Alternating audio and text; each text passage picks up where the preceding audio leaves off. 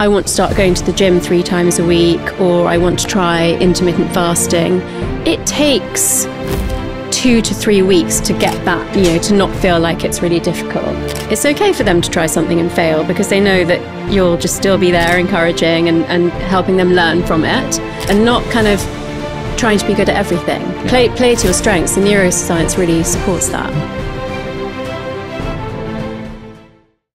I do believe in identifying what your passions are. It usually aligns with what your strengths are, maybe not always, but thinking about it that way is a really good way to think about it, and not kind of trying to be good at everything. Yeah. Play to your strengths. The neuroscience really supports that.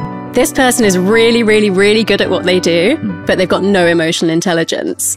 And unless you can help them change, we're going to have to get rid of them. It's that bad. Like, oh, wow. I mean, not so much recently, but more when I was coaching, like around the time of the financial crisis and the consequences of that. There were still people that would shout, go red in the face, make people cry, like make people not, want to quit their team and stuff like that. So that was almost me having to do like neurogenesis with them.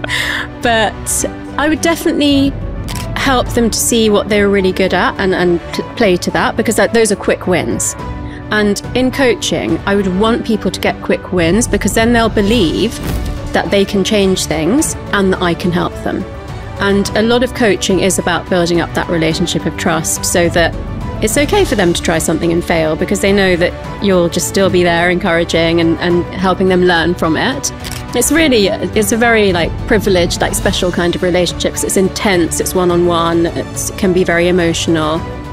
But the main thing I found that helped these senior guys who are pretty much at the top of their career ladder, don't really have to worry about finances, why would they put in that effort that it's going to take for them to now change their behavior? And a lot of them said, it's too hard, I don't understand what I need to do, I don't understand what people mean when they say you need to be more caring or understanding or emotionally intelligent, and I don't know if I can do it. And so I explained neuroplasticity to them like building a brick wall or building a pathway. So one of the analogies that I could use is if you came up to a field that was like knee-high in grass, then the first time you walk across that field, you're going to be pushing that grass down with your feet, and maybe some of it would bounce back up. But if you walk that same path every day for a week, you probably would have trodden a sort of, just a pathway through the grass that you can walk through easily. If you then said, okay, I'm going to lay down some wooden slabs to make it even easier to walk along there, and then you built that further and you maybe cemented them in or whatever, then eventually you could make a path that's so easy to walk down that it takes no effort at all. And it's exactly the same in the brain when you learn something new. And so what I would get these guys to do is, I'd say, go home tonight and listen to your child for 5 minutes without interrupting them and not having your phone on your person. And that alone was so eye-opening for people, because they were never doing it. They were always asking, how was school today? Did you do your homework? Did you do this? Did you get 10 out of 10 on your spelling test?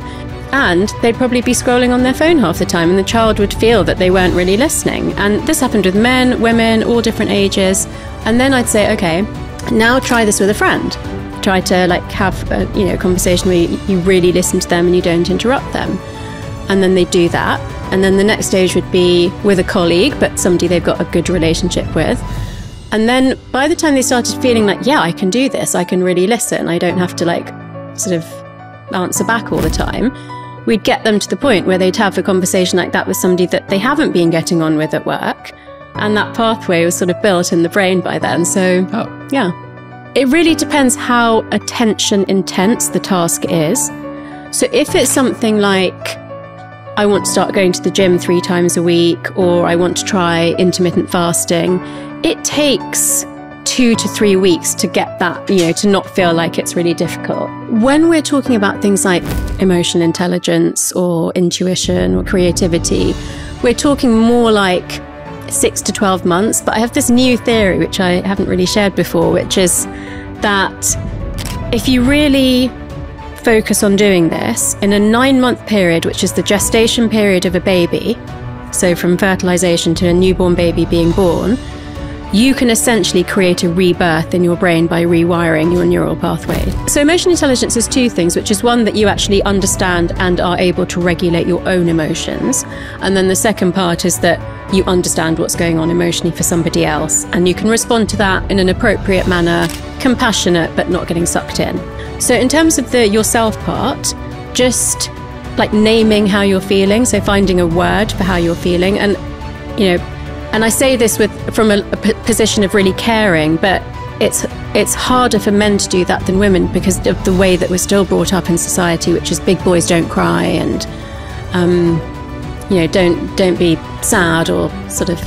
So having a wider vocabulary for your emotions, and you can start off by either you can check in with yourself every hour and say, how am I feeling emotionally? You can do it 1 to 4 times a day.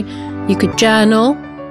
And then in terms of other people, just spend listening. That's why that listening exercise is so important, and listening without interrupting, and looking at people's facial expression and stuff like that. So I would say to you, and this obviously isn't going to apply to everybody else, but just in the exact same way that you learned to do a physical examination on a patient, you kind of go through that checklist of like, okay, these are the things, like, what am I seeing here? Is this person smiling at me? Are their eyes welling up with tears? Are they starting to raise their voice? Is their voice quivering? Just really paying attention to those things. Resilience to stress and emotional intelligence, as a former psychiatrist, those were my bread and butter after the financial crisis. Back to those basics, and I'll always keep coming back to those basics: sleep, diet, hydration, exercise, and mindfulness. Yeah, that's the 5 like really easy ways to think about it. But we have, at Heights, we have some like more pillars around that, like curiosity. And then I would use heart rate variability technology to see what was actually, and show them what was actually going on in terms of stress, like how well you're sleeping, how stressed you are during the day, if there are any periods of time, hopefully whilst you're sleeping, but also during the day, that you find a way to recharge and like rejuvenate your nervous system. But there's a reason that we have an adaptive response to stress, which is that sometimes you need to get away from something that's bad for you. So we do need that ability to get into the, if you think about, we say these words without ever really thinking of them, but it's fright, flight, fight. And a fright is a threat. So you need to be able to, you know, get away from a threat. And that's the response, is that either flight, you run away, or fight, you respond to that threat in a sort of equal manner. And then parasympathetic, which as medics we would say is rest and digest, but I prefer to say rest and recharge because you're not always digesting, is when you recover from whatever stress response you've had to go through during the day. It's very different for different people. So, and interestingly, they may be, you know, moderately stressed, and at some points maybe have flow states, but it was rare during the day at work. But they'd always be more stressed when they got home and they had to see their kids. So that was interesting. These executives were stressed during the day, but it was kind of something that they could control. But then when it was like home and young kids or screaming kids or just being pulled in 2 different directions, they found that really stressful. So we actively need to do things to help to push our body into a state where it can recover.